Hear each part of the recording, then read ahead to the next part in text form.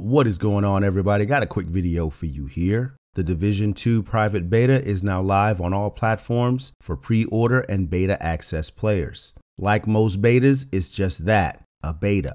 Unlike most betas, this beta is packed with tons of activities to include 2 main missions and 5 side missions. Along with the open world, you can also explore one of the 3 dark zones and try the new PvP deathmatch. There is also an opportunity to test out the endgame as well as the new specializations. Overall, the game plays well, and at its core, the Division 2 is a continuation of the Division 1. New maps, new story, new factions, but it's still the same game with a lot of reworks and revamps. And this is in no way a bad thing. Issues aside, the Division 1 was a good game. A late bloomer, but a good game nonetheless. The Division 2 picks up and continues to carry that banner. But here is my concern: the gear. Not the lack of gear, but how the stats are distributed on the gear. Currently, there seems to be very little consistency on how stats roll on gear. The creative director of Ubisoft, Julian Garrity, has said on several occasions that he liked the game better before theory crafting and min-maxing became so prevalent.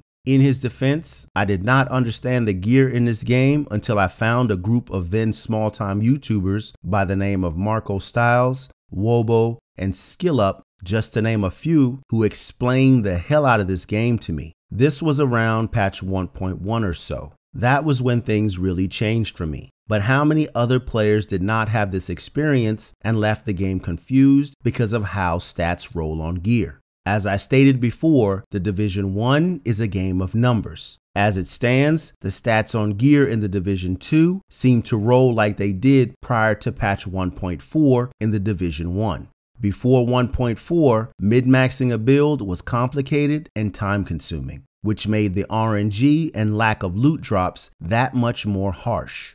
After 1.4, gear stats were reworked and normalized. This gave birth to community-wide theory crafting and min-maxing as a whole. Unfortunately, this also led to Alpha Bridge and Armor dominating 1.5, and the Seeker Mine skill builds in 1.6, and so on.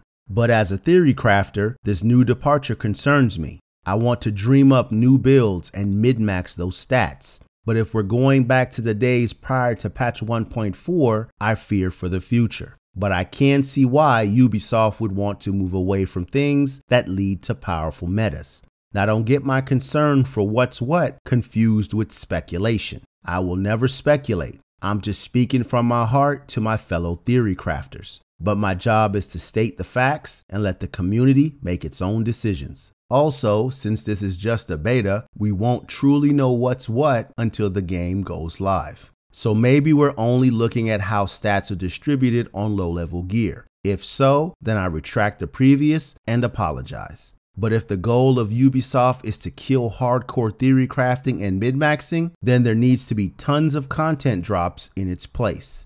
Please do not forget that theory crafting and min-maxing kept the Division 1 alive during its darkest moments. That being said, this is a live game and we have a voice. If we see something we don't like or something that needs improvement, speaking up as a community will always get those things corrected and updated. Take, for example, this new skill cooldown timer. I remember when this was a random new post on the Division Reddit. It didn't make its way into the Division 1, but here it is in the Division 2. In fact, I remember when rerolling weapon talents was a random new post on the Division Reddit as well. Understand that we as gamers have all the power, and we do not have to accept what game developers give us and learn to love it. Speak up and speak with your wallet. The only thing game developers understand is money. When the money starts to go somewhere else, they take notice. When the money dries up, that's when the real changes begin.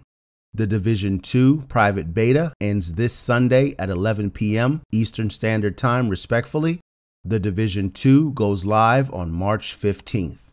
I hope you found this video helpful. Thank you for watching. Take care, everybody.